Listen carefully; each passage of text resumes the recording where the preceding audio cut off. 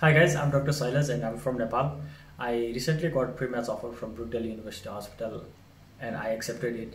So today I'm going to talk about soap and why is it necessary, or there are certain questions that I can answer it to you because I had experience of applying to soap last year. So let's go for it. Soap, it's a supplemental offer and acceptance program.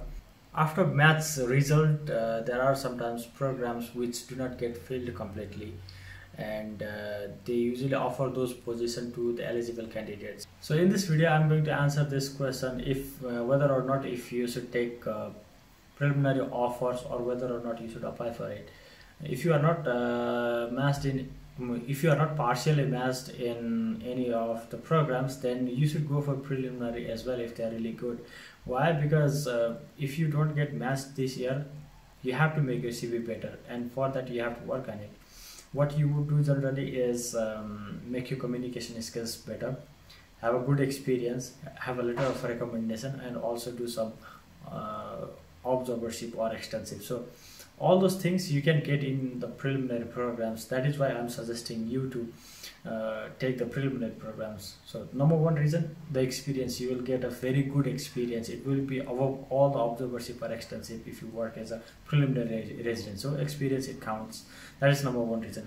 Number two reason is you will have a very good connection with the program director and the faculties as well. So based on that, you can work on your application for next year. That is also the reason why you should take the preliminary programs.